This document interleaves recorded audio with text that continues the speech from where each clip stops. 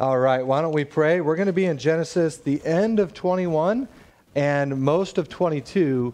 And arguably, Genesis 22 is my favorite chapter in the Old Testament. Amazing passage. So we're going to look at that and we'll jump right into it. So let's pray together. Father, we thank you so much for this time. We thank you for just the gift of your presence and how you have revealed yourself in your holy word.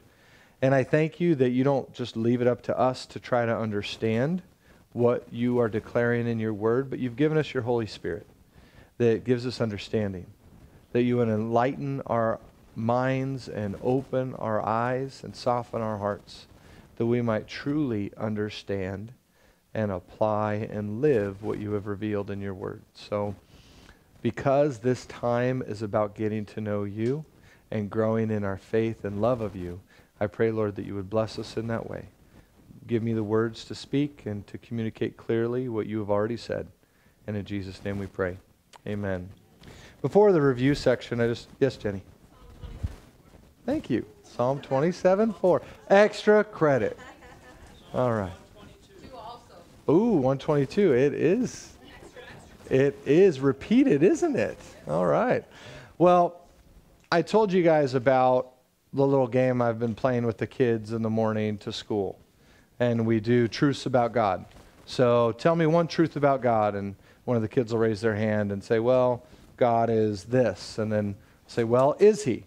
How do we know? What does the Bible say about it? Can we prove that truth from Scripture? Great time. Well, one came up this morning, and it's God is faithful. And they said, that's a good one, but what does faithful mean? And I think it's important for us to revisit at times the faithfulness of God. And what it means is if someone makes a promise and they don't follow through on that promise, are they faithful? No, they're unfaithful.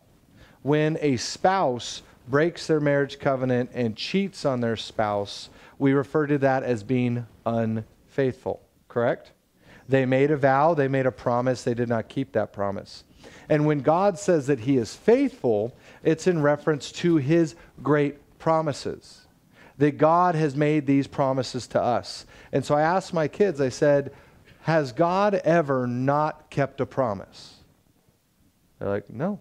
That's right. God always keeps his promises. I said, can you imagine if God was all-powerful and all-knowing, but not faithful? That he would betray you, that he would turn on you, that he would not keep his promises that he made to you. That would be a scary situation, wouldn't it? And yet, I know several people at this point and season in their life, they are going through the most difficult trials they have faced yet. What truth about God do you think they need to know at this season? God is faithful. God keeps his promises, but we need to also revisit what promises has God made. Some people think that God has made the promise that if you believe in him, your life will be easy. Is that a true statement? No, God has not made that promise, has he? He has promised that he will work all things for good for those who love him and are called according to his purpose. Guess what's in that category of all things? Really good things and really bad things. And we're going to experience all of them through the whole entirety of our life. We're going to have good seasons, bad seasons, really bad times, really good times. Every one of them is meant to point us to Jesus more. But to stand firm on those promises. What has his word actually declared to you and me? That if you believe in Christ, you'll have eternal life. That's a great promise, isn't it? That he promises to be with you through the trials and suffering. That you don't have to go through it alone. That he is already working on your behalf before you even pray for help. There are some great promises, and I think we need to remind ourselves at times that God is faithful always. Amen? Amen. Because if you have a poor understanding of what God has actually promised, you will conclude God is not faithful.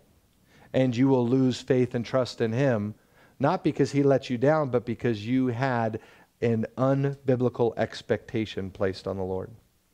You believed a promise that wasn't actually a promise. For instance, this is a hard one for some parents. Raise up a child in the way they should go, and when they are older, they will not depart from it. Is that a promise being made? Because a lot of parents have taken it as an absolute promise. That means if I raise my child in the Lord, it is guaranteed they will walk with the Lord forever one day. I hope that is the case. But what it actually is a principle. It's not treated as a promise in Scripture, which is not saying that's a bad thing, but it's treated as a biblical principle. That if you commit your child to the Lord and you continue to raise them in the Lord, God is going to bring about his plan and will for their life in his time and in his way. But for the person who sees that as an absolute promise, when their child is not walking with the Lord, what's their conclusion? God lied to me. God is unfaithful. Because it's a misunderstanding of what God's actually saying. It doesn't mean that every single absolute child that's raised in the Lord will never turn away. I wish that was the case.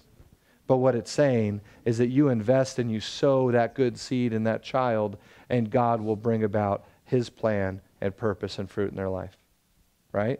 Now, if you don't raise them in the Lord, the chances of them walking in the Lord are much less, aren't they?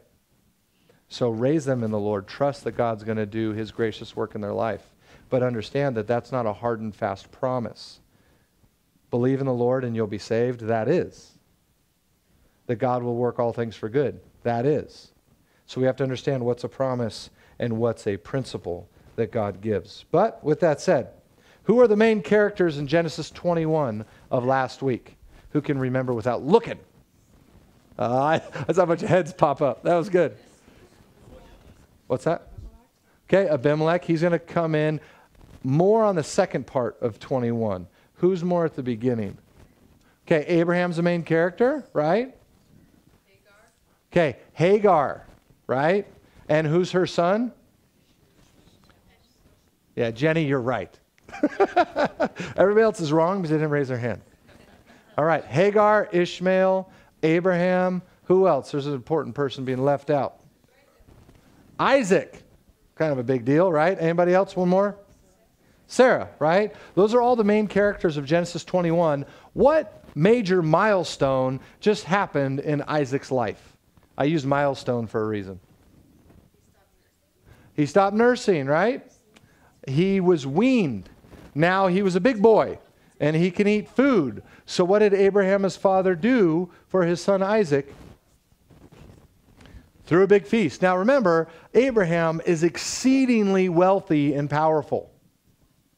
Arguably more wealthy and powerful than many of the kings in the area, right? And so it might have been from his Egyptian vacation and all that Pharaoh gave him, and then his vacation to Philistine and all that Abimelech gave him, prostituting his wife out, basically, is not really what he did, but it seems like it.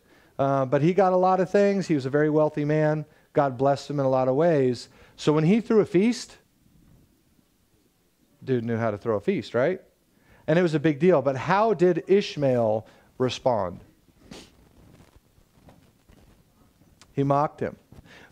I wonder if Abraham threw a big feast for Ishmael when he was weaned.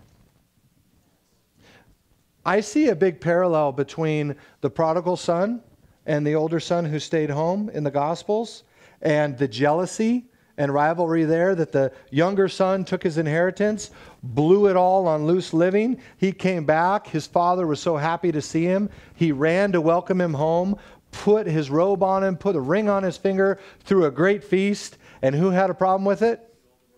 The older brother. The one who stayed home, who didn't blow his inheritance, right? And you can understand some of his frustration.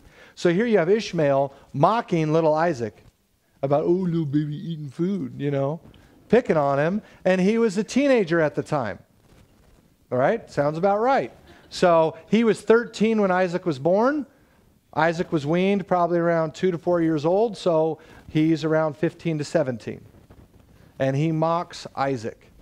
So what does Sarah want Abraham to do? Yes. And it's interesting that Sarah refers to her as the slave woman. She doesn't say her as the name. She doesn't say Hagar. She doesn't say the woman that I gave you to be your wife. She says the slave woman and her son. She doesn't say your son, even though he was Abraham's son. She said, kick him out. What's her reason? What does she say? Yes. Yes. Right. And she makes a bold statement. He will not be an heir with my son Isaac. Now, Abraham is like, that's my son. That's my son. He's not too happy with Sarah right now. And he maybe was ready to put her on blast. And what does God say to Abraham? Why do the ladies like that one so much? Listen to your wife. Yes. God said to Abraham, you need to shut your mouth and listen to your wife. Do what she says. Don't be displeased with the boy. God's basically saying, I'm allowing this for a reason. Because if Ishmael stuck around, he's the firstborn. All that inheritance would have gone to him. And yet the promise was always meant to be through Isaac, right? Not just Abraham's son, but Abraham and Sarah's son. That's who the blessing would be through. And so the inheritance, Isaac needed to be considered the firstborn. Because in all intents and purposes, Ishmael wasn't supposed to be around. They were supposed to wait for the promised child Isaac. They didn't. They tried to make God's plans happen on their own. Anybody good at trying to make God's plans happen on your own? Doesn't work out so well, does it? It's funny, sometimes when we let go, God then does his part, doesn't he? And so you'll see kind of how this unfolds with Abraham. He kicks out Hagar and Ishmael, but how does he provide for them when he sends them away? Jenny? Yep. Water and bread, two main life-giving elements that they need. They're in a land called Beersheba. Anybody remember what Beersheba means? Amanda? It means a well. Now, last week, I taught it like it was already that name, but reading on later, that region doesn't take on the name Beersheba until the passage we read tonight with Abraham and Abimelech and what happens with them over a well, a dispute that they have. So Moses is writing about that region using the name that the Jewish exiles would have understood, but it actually wasn't called Beersheba yet when Hagar and Ishmael went there to die. That's basically what happened. She puts them under a bush, goes 100 yards away, called a bow shot, and she's ready to watch her son die from a distance. And the angel of the Lord tells her she's heard the boy's cries. God's going to make him a great nation as well, to pick him up. And there, right before her, is water that she didn't expect to see. And so God sustained her and him, and she took a wife for Ishmael from what nation? Egypt, where she was from, thereby solidifying the fact that Ishmael was not a part of the line and lineage of Abraham, because now Ishmael and his descendants were on the Egyptian line and lineage and not the covenant lineage that God had set aside through Isaac. Okay? So that's where we're going with that. Why don't we go ahead and read Genesis 1:22 to the end. Stand with me in honor of God's word, and we'll read that. And we might even read into Genesis 22. So I don't plan on saying a lot about the end of 21.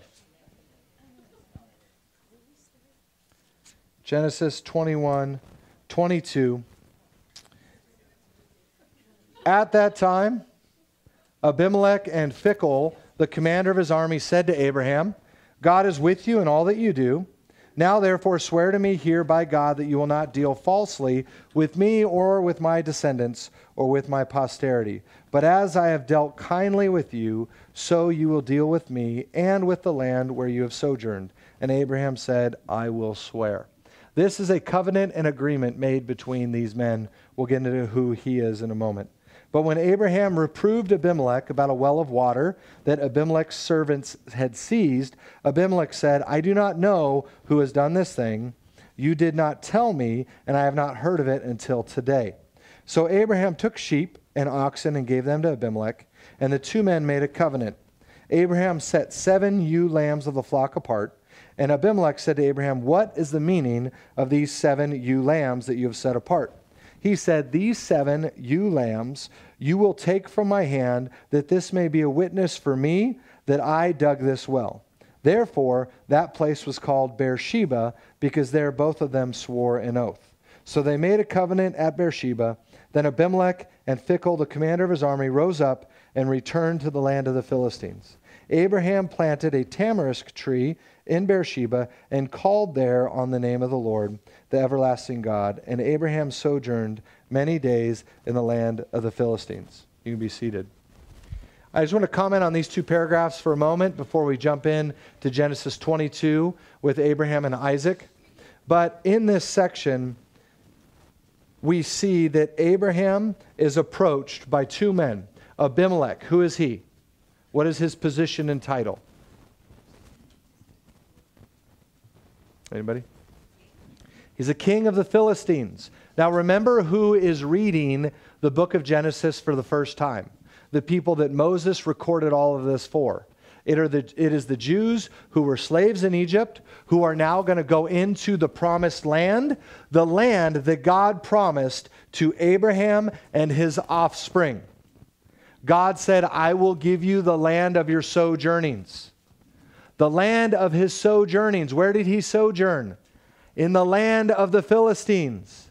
So guess whose land God is going to give to Abraham and his offspring? The land of the Philistines. But there's a problem. There is a covenant and an agreement that is made where Abraham and Abimelech promise to one another that they will deal well with one another and with the land and not deal falsely, correct? There was a mutual agreement that was met. So somewhere along the line in the history, we will get to a point where there is a breach of this covenant. And there is a clear departure from what they agreed upon. But for now, they make this agreement that Abraham will deal well with them, they will deal well with him. But why would Abimelech bring Phicol, the commander of his army, with him? First time we hear about this guy. In case something went down, right? You bring your baddest warrior with you.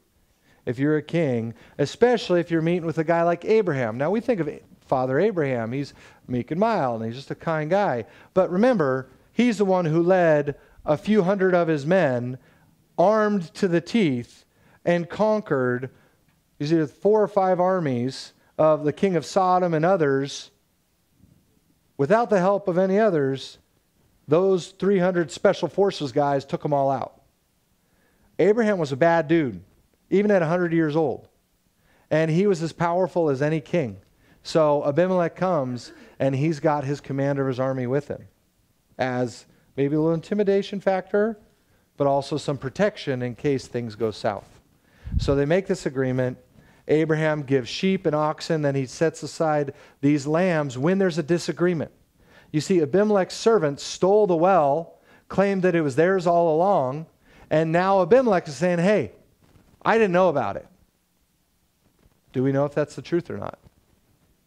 Scripture doesn't tell us, but we know that Abimelech was already a man of his word, wasn't he? When Sarah came into his harem, basically, and he didn't touch her, and he said to God, "I have done nothing wrong, I didn't know," and God's like, "You're right, you didn't." So there's no indication biblically that we should believe that Abimelech is lying right now. But his servants took something that belonged to Abraham. Abraham, being a righteous man, wanted to make sure that nobody could claim that he stole the well from Abimelech. So he took more livestock. He set those 7 aside and said, "These are evidence that I dug this well."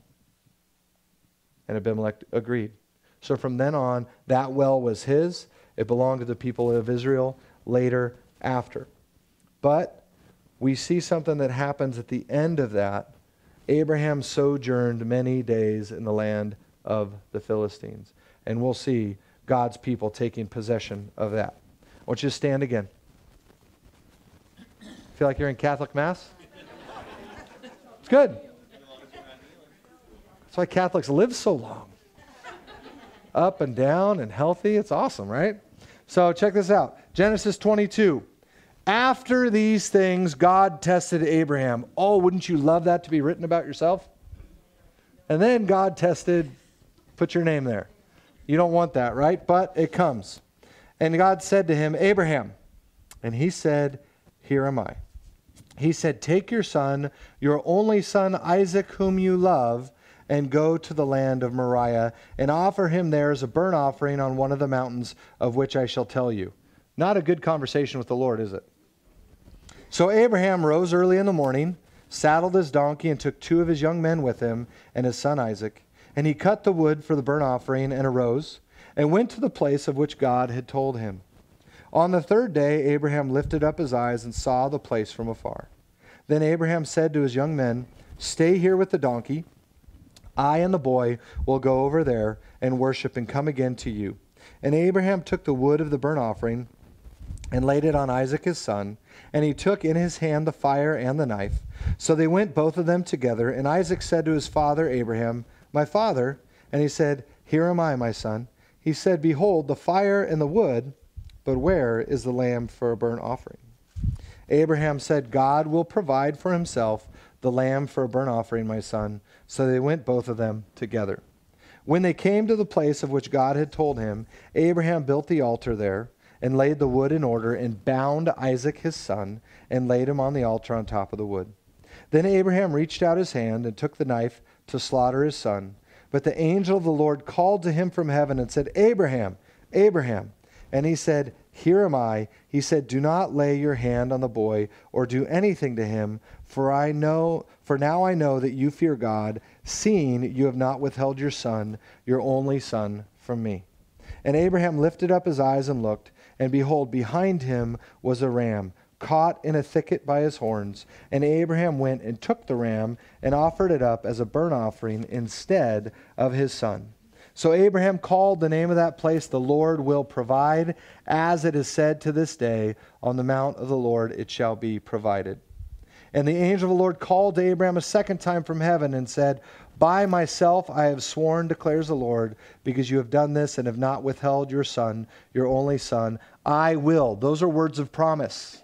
These are promises. I will surely bless you, and I will surely multiply your offspring as the stars of heaven and as the sand that is on the seashore. And your offspring shall possess the gate of his enemies, and in your offspring shall all the nations of the earth be blessed, because you have obeyed my voice. So Abraham returned to his young men, and they arose and went together to Beersheba, and Abraham lived at Beersheba. And then we'll get to the rest later. Why don't you be seated? This is a very important redemptive passage in Genesis 22. Now, let's think about all that took place in that and where God has led Abraham thus far. God did not just one day tell Abraham, okay, time to kill your son. God prepared him, did he not? Think about what just happened with Hagar and Ishmael. God told Abraham to let go of Hagar, someone who he had an intimate relationship with, to let go of Ishmael, his son. Do you think that was an initial test? Was that difficult for Abraham to do what God was telling him to do? Yes. Was it more difficult than him having to kill his own son? No. And a lot of people have real difficulty with this chapter. They go, whoa, whoa, whoa.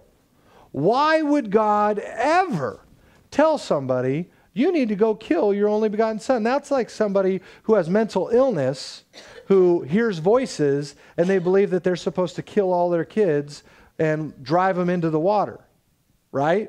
You think of that type of mental illness, but there is something God is specifically doing here that God did with Abraham that he has not done with other people.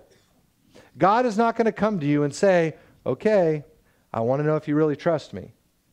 It's time to kill so-and-so. That is not God's plan or mode of operation for us, for his people. This is what he did for one man at one time for one very specific prophetic purpose. Abraham symbolizes God the Father, and Isaac always symbolizes God the Son.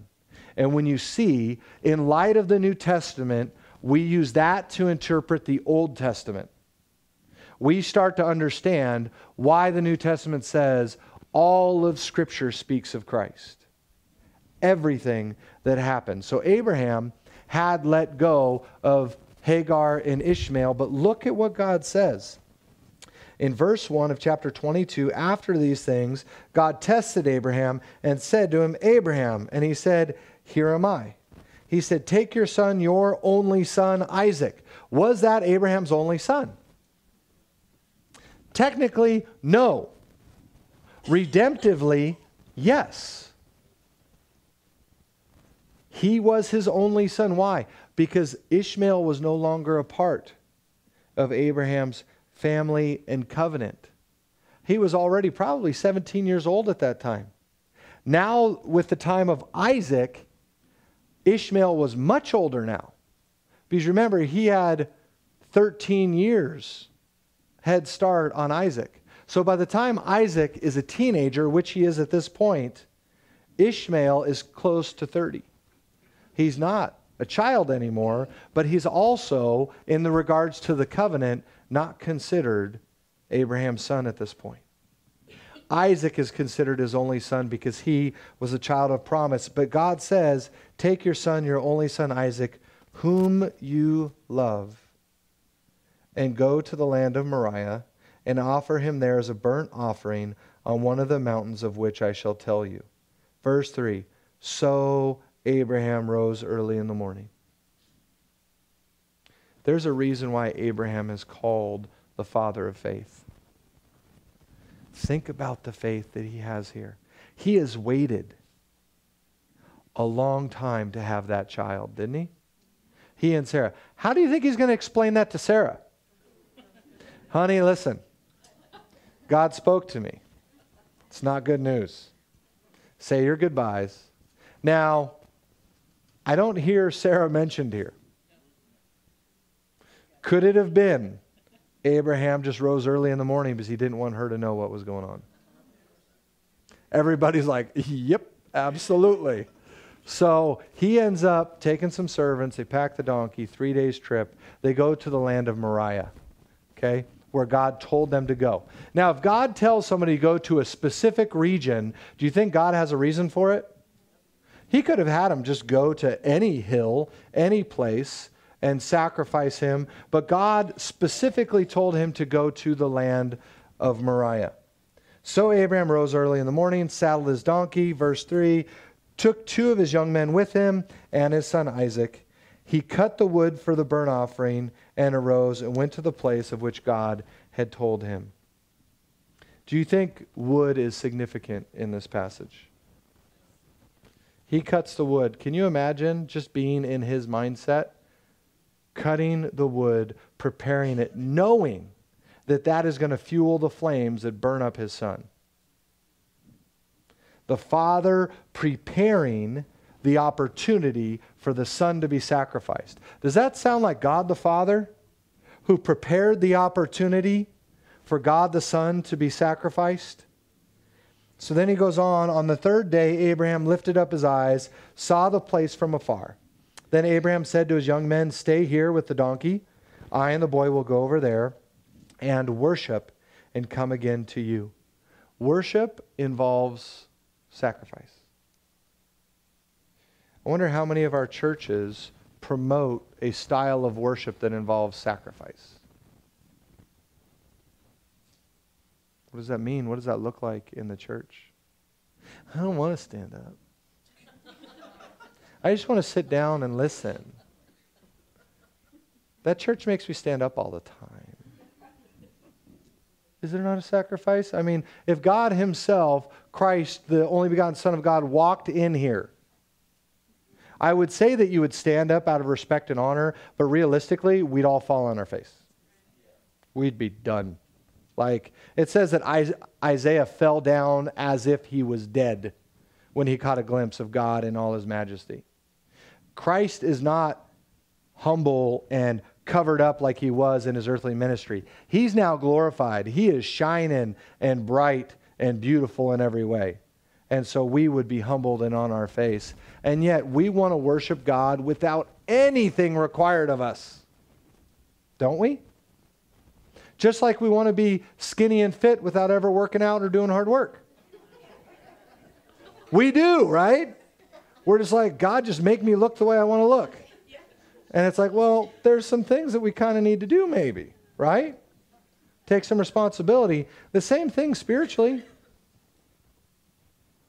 We don't want to put in the work. And yet, Abraham put in the work. He cut the wood. He sacrificed. He made the opportunity possible to obey the Lord. Do you think there's anything to be said about Isaac's obedience to his father?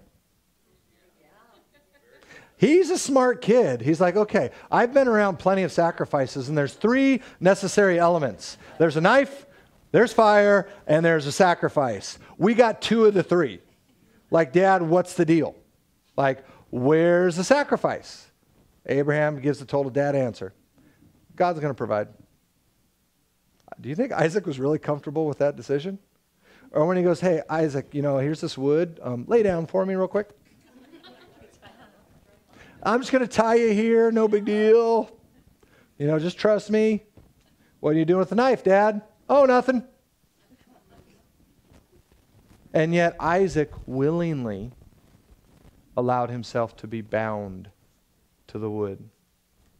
Did Jesus not willingly lay himself down upon the wood of the cross? And instead of bound to it, he was nailed to it. Who nailed him to it? Was it really the Romans?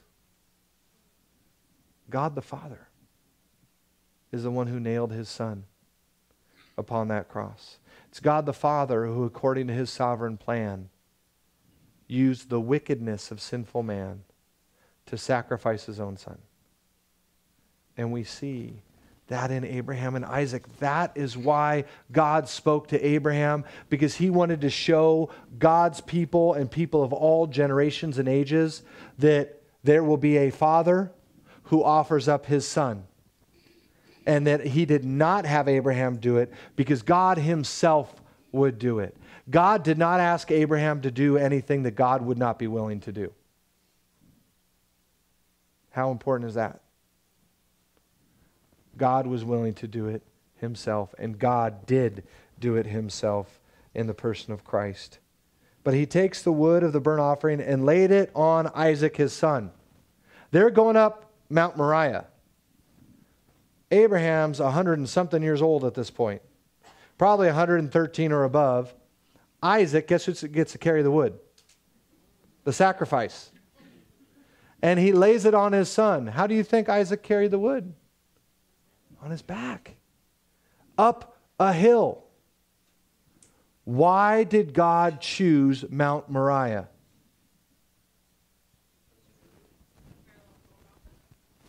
It is the same mountain. It is the same mountain of the Lord. And that is why Isaac, the promised son, carries the wood up the hill and is bound to it, because Jesus, God's only son, whom he loves. The same thing God said to Abraham, take your son, your only son whom you love. God, all the while knowing he's speaking to himself, I will one day take my son, my only son whom I love, and I will sacrifice him upon that mountain for you and for me. And so Isaac said to his father, my father, and he said, here am I, my son. He said, behold, the fire and the wood, but where's the lamb? Abraham said, God will provide for himself the lamb. So they went both together. Verse 9, when they came to the place of which God had told them, Abraham built the altar there, laid the wood in order, and bound Isaac his son, and laid him on the altar on top of the wood. Then Abraham reached out his hand and took the knife to slaughter his son. Can you imagine what Abraham was going through in this moment? He didn't know how this story ends. We do. He didn't know. And here he is, ready to sacrifice the promise God gave him, to let it all die. And yet, when he reached up, took the knife to slaughter his son, the angel of the Lord called to him from heaven and said, Abraham, Abraham. And he said, here am I. He said, do not lay your hand on the boy or do anything to him, for now I know that you fear God, seeing you have not withheld your son, your only son, from me. Is this just an angel? The angel of the Lord in the Old Testament is almost always the second person of the Trinity, Christ the Son. Jesus is the one who said, Abraham, Abraham. Can you imagine Abraham's response? Oh, I'm so glad you called my name. Like, geez. Like, do you really have to wait till the last minute, you know? And yet he calls his name 2 times. It means you better listen up. How many times? It's basically the equivalent of saying the first, middle, and last name when your kid's in trouble. Right? Joseph Philip Wozniak, that's my oldest son. And you throw it all out there and it's like, oh, better listen. Stop what I'm doing. Abraham, Abraham is always, hey, pay attention, listen up. He tells him to stop. And then look at what Christ says. He says, I know you fear God because you have not withheld your son, your only son, from me. And Abraham lifted up his eyes and looked. Behold, behind him was a ram caught in a thicket by his horns. And Abraham went and took the ram and offered it up as a burnt offering instead of his son. So Abraham called the name of that place, the Lord will provide. As it is said to this day, on the mount of the Lord it shall be provided. Did God not, on that very same mountain, provide a sacrifice for our sins? God himself, Abraham said at the beginning, God himself will provide a sacrifice for us. And so God himself spared Abraham from doing what he himself would have to do one day. That there was no angel of the Lord to cry out and stay God's hand from striking down his own son so that you and I could live forever and we would be adopted into his family. Jesus paid that price because God had promised him. Now, if Jesus is the angel of the Lord and he did not call Abraham's name, he would have killed Isaac. And yet Jesus is the one who says, I'm taking Isaac's place. And he did the same thing for you and me. If you believe in Jesus, he took your place. You should be slaughtered and I should be slaughtered for our sin. We should spend eternity apart from a holy God, never being able to behold his glory and enjoy his presence. That's what we deserve.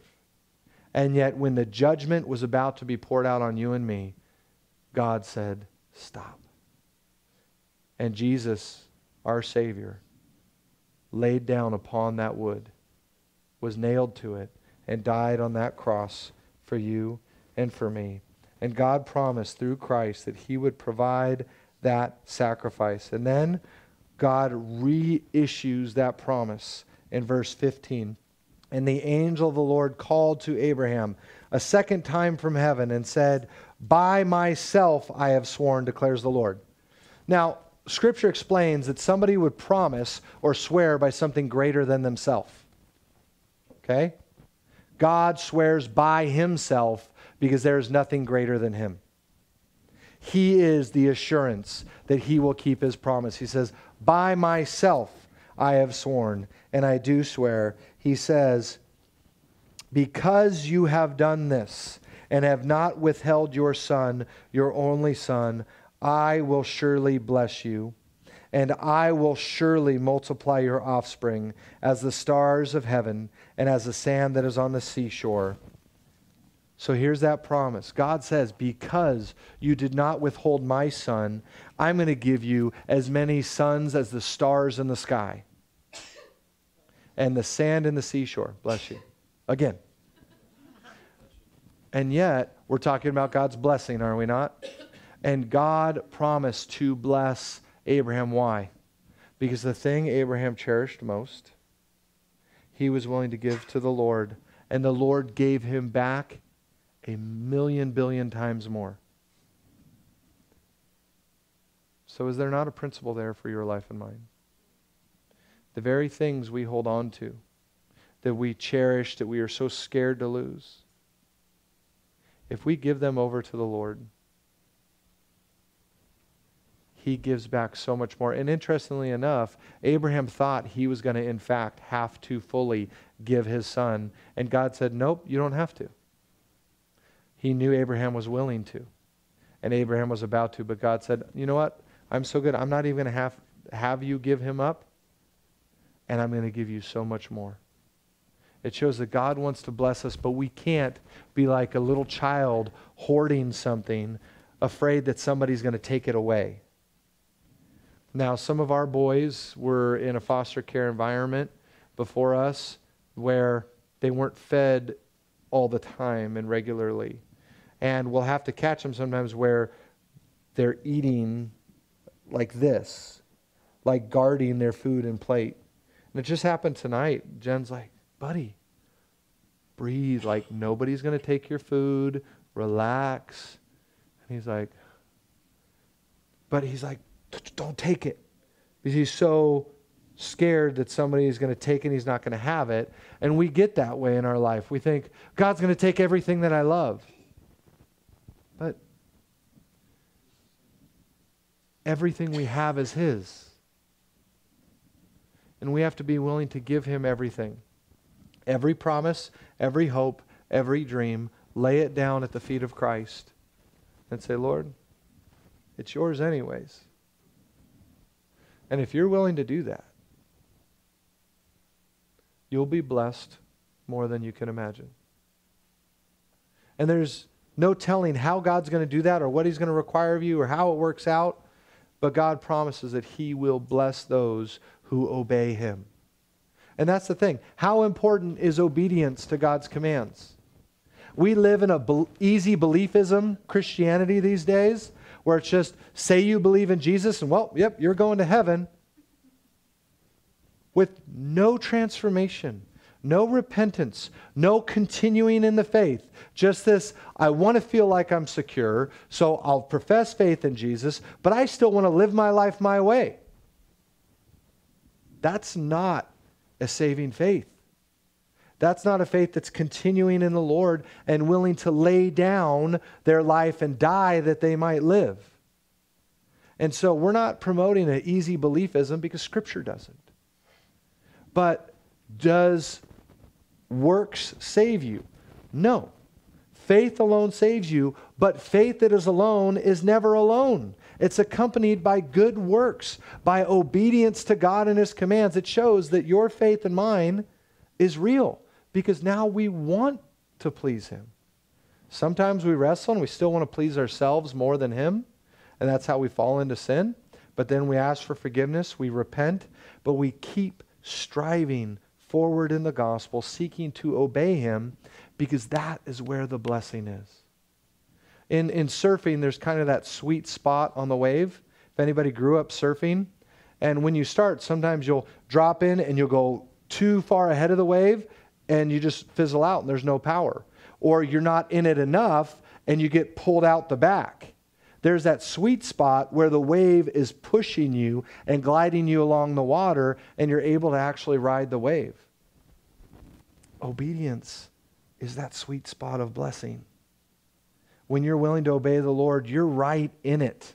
And God's grace is propelling you forward in your life, and His blessing is there. But if you're trying to go ahead of the Lord or go behind, you go over the falls or you get sucked back. And it's not good. God has blessing for you and I, but Abraham was blessed because he believed God, and he also obeyed Him. Why would it be any different for you and me? God expects both of those things from us. Thankfully, even though we've disobeyed Him, He provided a sacrifice to cover all those sins. And I don't want to leave this conversation of God's Word without highlighting this one fact. If there is any sin that you have ever committed in your life that you can't seem to get past, you hold it against yourself, you can't seem to receive forgiveness, you feel that God's always holding it against you. If there is a sin that you've committed that is too big for God to forgive, I'm almost done. The Lord's like, wrap it up, dude, wrap it up. If you think that there's a sin that's too big or too heinous for God to forgive, what does that tell you about the value of His sacrifice? You're actually cheapening Jesus' great sacrifice for you and me. You're saying, well, my sin was so bad, not even Jesus can forgive that. Really? Because that sacrifice of God's own Son paid for all the sins of all people in all the world who believe in Him. I'm pretty sure however bad that sin is that you committed, or sins or whatever, God is more than willing and capable to absolutely blot it out and wipe it away and remove it from His remembrance. Because His sacrifice was so great, it paid for it all. There never has to be another sacrifice again. If there was, if the sacrificial system continued, that means that what Jesus did really wasn't that significant. That's why the writer of the Hebrews says there was one sacrifice, once and for all, for our sins, yours and mine. Why do you think God in His great plan had the Romans march in and destroy the temple in 70 AD? God did not want the sacrificial system to continue, because the one true Son already paid the price. No more sacrifices needed. Amen? Let's pray. Father, we thank you so much for Genesis 22, for the beautiful parallels and preparation that Abraham and his sacrifice of Isaac reveal to us about your sacrifice of Jesus, your only begotten Son. We thank you, Lord Jesus, that you were provided by the Father as the sacrifice for our sins. That you carried the wood of the sacrifice up that hill, that you were nailed to it, and that you were lifted up. And by being lifted up above the earth, you said that you would draw all men to yourself. And that's what you have done, Lord, in us. We have been drawn to you because of your sacrifice for us and for our sins. And I pray that we would, Lord, be overcome with thankfulness and joy and faith in you and for your great love for us. And in Jesus' name we pray. Amen.